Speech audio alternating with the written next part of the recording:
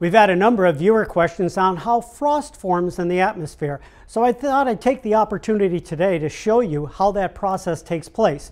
Frost is relatively simple. What we have is moisture in the atmosphere, and that moisture is in the form of water vapor. That's the gaseous form of water.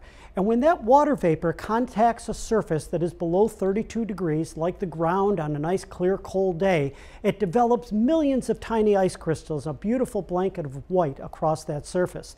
But there is a special type of frost that we refer to, and that frost is called Hoarfrost, H-O-A-R. That frost occurs when there's much more moisture in the air. That moisture will contact these surfaces that are below 32 degrees, and you end up with an intricate array of ice crystals. These ice crystals can take on lots of different shapes.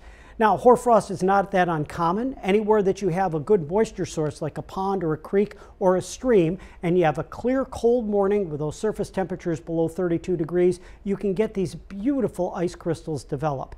The term hoarfrost comes from the Old English term hoar, H-O-I-A-R, which refers to old, gray, and white. And that is the explanation of frost.